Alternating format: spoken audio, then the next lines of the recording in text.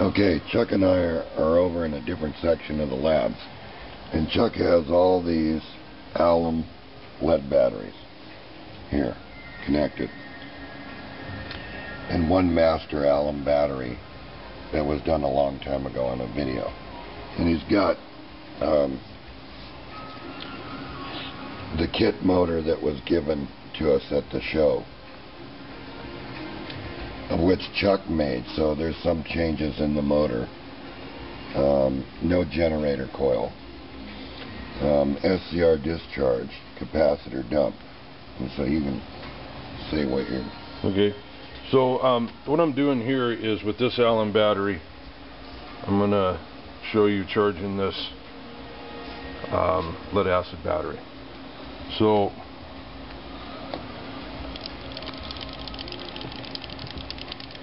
doing it one-handed here.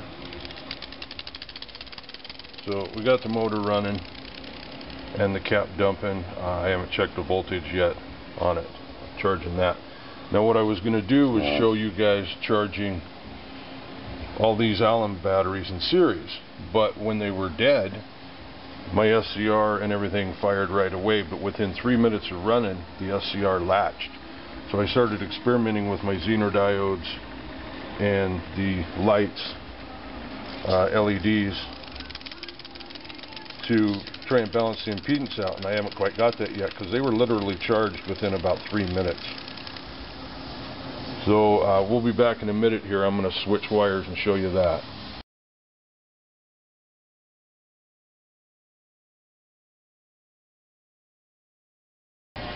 So here we are running again, guys, and this time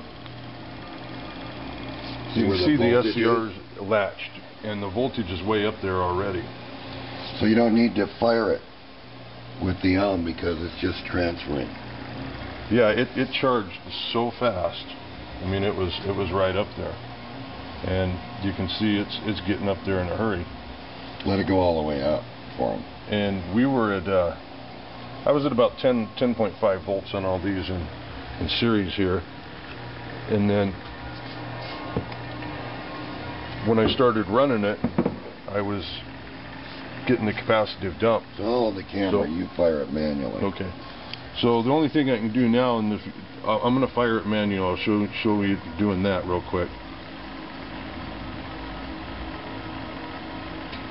And then what I want John to do is go show you on the voltage meter where I'm sending this to. Because I can vary it. I let the cap charge. Alright, so go ahead and fire it. See, up to 19 volts. And the longer I leave it off the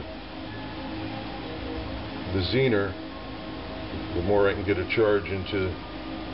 So this is a simple little problem with this motor, is that you sense the cap, have a comparator fire it, and send it to the battery, and you can charge your Alum batteries up really quick. And you can see I basically series these to be 12 volts, so as we set most of our solar chargers, rejuvenators, and all that going out at about 15 volts. So, and that's what I got here on these Zeners, is about 15 volts. But the impedance changed so quickly and they charge so fast, it just basically bypasses the cap, no longer operates the gate on the SCR. Now, first of all, we want to tell you on this little kit that was handed out at the show, Chuck rewound these coils. You can see with much thicker wire. It's about 800 to 850 turns, I remember right. Yeah, and he's capacitor dumping this motor to the batteries. In other words, he just used an SCR, and the circuit's been on the internet before, and we'll be posting this in the monopole 3 group, because this does not belong in the crystal battery section except for the battery output section, but he can post it in both groups. So it's something we wanted to show you. And you can see that this battery is just, in other words, that's where you want a 12 volt battery. You want to push it high like that to get every bit back out of it. So if he fires it again, lets this off for a minute, just a second here. Then I'll hold it on the meter. You can see the Alum battery drop. And then you can see it went up to 17 volts almost when he lets it.